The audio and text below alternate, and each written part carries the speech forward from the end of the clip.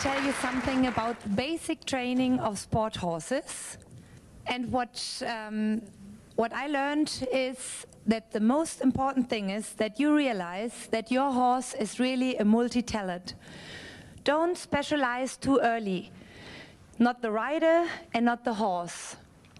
If we have looked in earlier days, all the old school masters or the generals from the military, wherever they come from, they all had to do dressage, jumping, cross country, everything.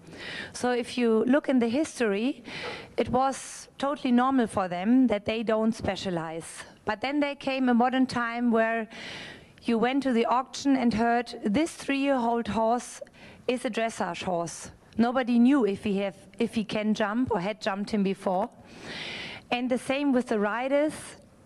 If the riders have done everything from the beginning, they have a much better feeling for the horse, much better seat, and really have a chance one day to say, I tried it all, but I prefer this. It's very important that step by step you do exercises to build up the muscles, that they are healthy. They always must have the willing attitude because they feel good, and then they are ready for the next adventure. If it's an eventer who has to jump in a boat in the water, over a boat in the water, or the 3-year-old youngster where he just has trust forward, the willingness to go, ready what we are doing today. And the most important phase is the warm-up. Only if the horse really is active from behind, over the back, stretching into your hand, neck downwards, and then the back is so loose and swinging that the horse is ready to work. And then later he can carry it, because the same muscles we stretch, we later strengthen, that the self-carriage can be proved while you give with your reins to see, oh, will he stay there alone, or does he still want some contact and wants help from my hand? No, it's his job. He must carry himself.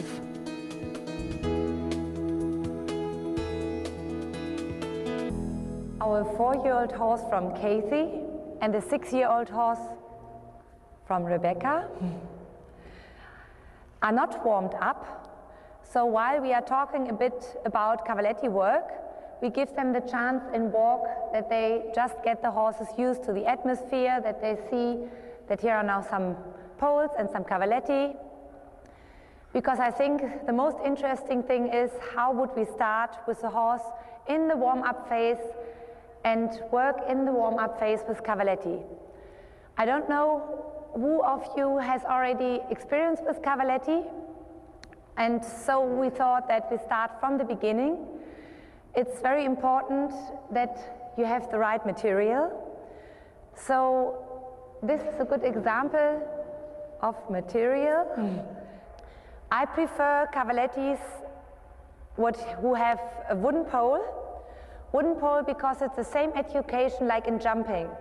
When a horse hits a pole in jumping, they know it hurts and they will react. And horses educate themselves.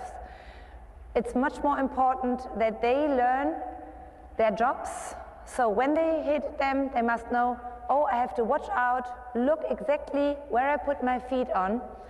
Same like in jumping, if they hit the rail, they must know, oh, next time I have to be a little bit more careful. If this is plastic or metal material, which makes a loud noise, then they get a bit afraid.